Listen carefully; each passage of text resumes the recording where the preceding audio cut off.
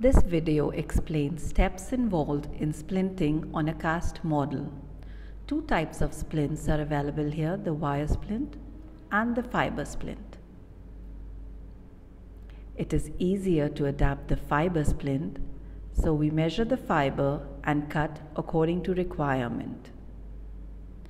It is to be well adapted on the cingulum area of the teeth from canine to canine. After etching, we apply bonding agent and cure the same.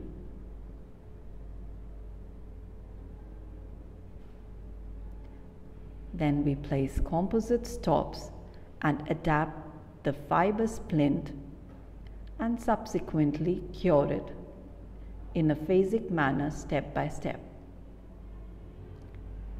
So finally, after curing,